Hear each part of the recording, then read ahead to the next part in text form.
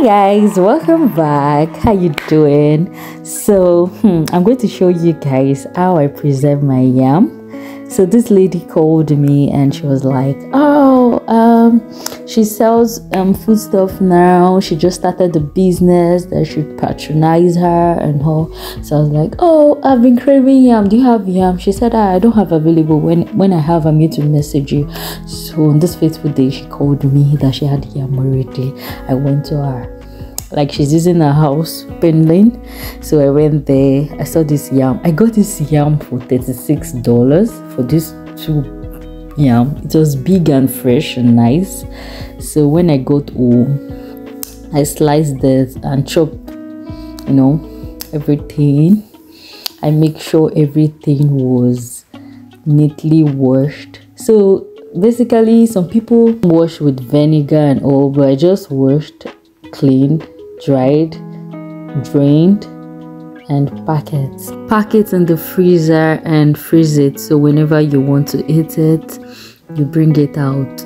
You don't like rinse or soak it, you just put it on fire immediately to get that crunchy and nice taste.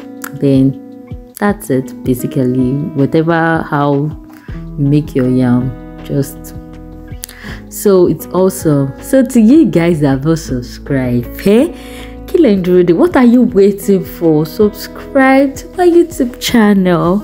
I promise you premium content, and please make sure you comment, you like, you share. We are family, you know that. Bring more people to this page, let them watch different things, So that's it basically. So if you are not doing this, your yam is going to spoil.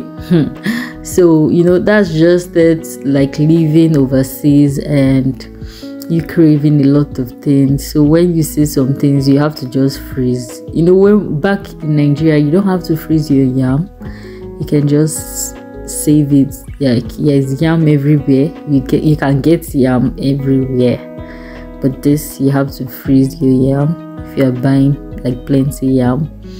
So I enjoyed it. Bye for now. Enjoy the video. Ciao ciao.